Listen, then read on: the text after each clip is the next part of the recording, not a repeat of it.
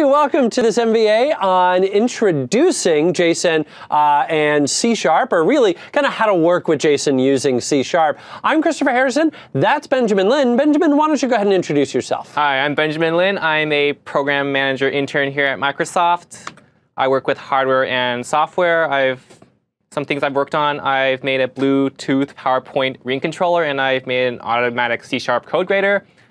I'm a student at Cal Poly San Luis Obispo, and outside of work and school, I am a ballroom dancer, and I play the harmonica. All right. As for me, I'm Christopher Harrison. I'm a senior content developer here at Microsoft, focused in on web, OSS, ASP.NET. I'm a longtime Microsoft certified trainer. I periodically blog. I periodically present at conferences. I'm a marathoner, husband, and father of one four-legged child. So, Benjamin, what are we going to be talking about in this course? Okay, so in this course, we have 4 main modules. The first is an introduction to JSON. What is JSON? Why you should use it. The next module will be an overview of the syntax and structure of JSON. Mm-hmm. The next one will be how to parse and generate a JSON file. And lastly, we'll be making an application which uses a JSON file as data storage. Okay, and what do we expect the viewers to have done in the past? What prerequisites do we have? Well, we expect them to know C# at an intermediate level. We don't expect them to know any JSON because this is an introductory course to JSON. We suggest that they have Visual Studio 2015 Community installed because that is the IDE that we are working with. Okay, that sounds perfect. So, so Benjamin, what's JSON? What's JSON all about? Oh, well, what is JSON? Yeah. Let's start with the first module, Introduction to JSON. Makes sense. So JSON is a lightweight data interchange format. It stands for JavaScript Object Notation. Okay. So you use it to basically transfer data between different formats. Okay, so I can use this to, say, write data out to a file, be able to load that back up later, and I can also use this to send information from one end to another. So, for example, maybe if I'm creating a web application using JavaScript, that I could go ahead and make a server call. I could send data over to the server using JSON and receive that back using JSON. Exactly. All right, perfect. So some other reasons why you should use JSON. Well, first, it's easy for humans to read and write. Mm-hmm. It's language independent, and although it uses the same syntax as JavaScript objects, it can be used with pretty much any language. Okay. And lastly, it can be used as a application storage file. Okay.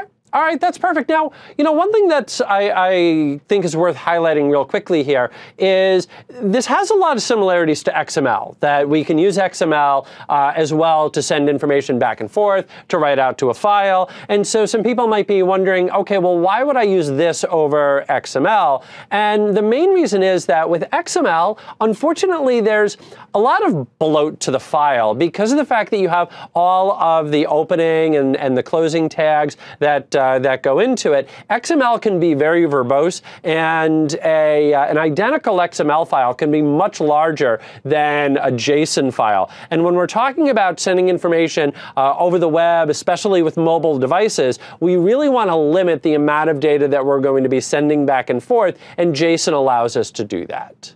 Mm-hmm. So we'll be using a couple tools in order to work with JSON. The first is the JavaScript serializer class, which is built into .NET. Mm-hmm. And the next tool is a JSON.NET third-party library, which we can acquire through a NuGet package. So let's see a sample, a demo of what JSON looks like. Yeah, what does it look like?